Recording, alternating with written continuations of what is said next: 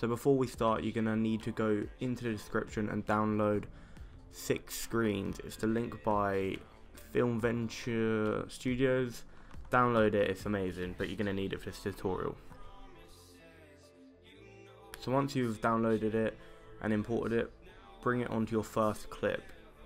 You're then going to change the scale to 420. I'm going to go, yeah, let's go 420. You're then going to find the part where you want your transition to start. So mine's round, let's just do it here. And you're going to click the stopwatch for the rotation. Go to the end and then change that rotation so your clip is at the upside down pretty much. But you don't want to do minus, you want to do plus, so it's just 177, let's say.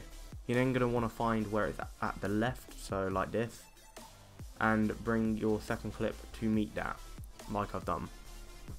You're going to click the rotate, turn the rotation to minus 90.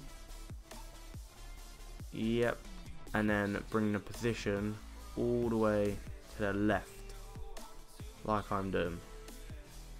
You're going to want to meet the line like I've done, and actually let's change the scale to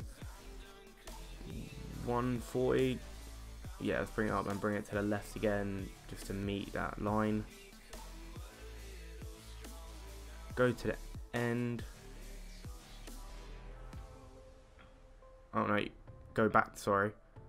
Click the rotation stopwatch, go to the end, and then turn it back to 0.0. So, and then go on position, go to the start, sorry again, click the stopwatch on position, go to the end, and drag it to the right to fit the screen again, like this. Actually, just going to drag it a tiny bit more. Yep, we're going to have to. So you can see it doesn't fit the screen entirely, so might change the scale a bit, just so it goes that fits the screen.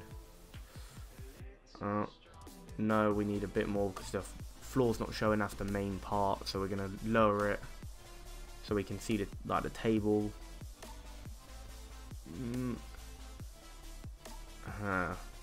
Let's just drag the position a bit to the right because remember we're scaled in, so it won't affect the left side. Like so. Let's bring it and. Gonna need to bring it a bit more. You're then gonna want to click back on your first clip and find a bit where both clips meet, and that's here. So once you're at that bit, you'd want to click the stopwatch for position, and then move along. So to meet the line, use the arrow keyboard on your keyboard, sorry, to move one frame, and you're just gonna keep moving it, aligning it every time to the line like I'm doing. So click on the arrow on your keyboard and then move it to meet the line. You're going to keep doing this until you've covered the full screen.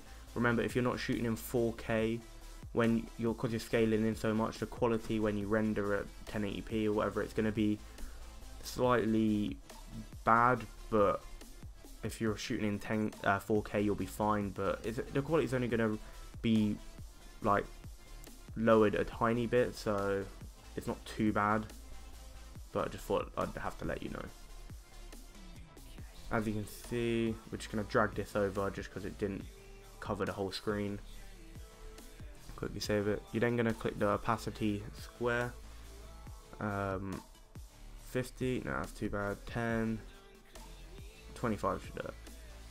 Bring the mask over that harsh line because we need it to blend in. You don't want it the line to be too thick or too skinny.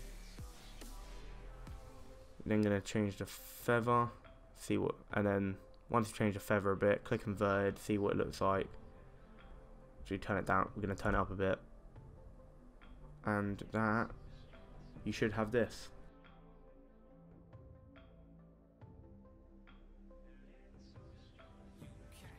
Anyway guys, thank you so much for watching my video. If you can hit that subscribe button, it means the world to me, and hopefully I'll see you in the next one.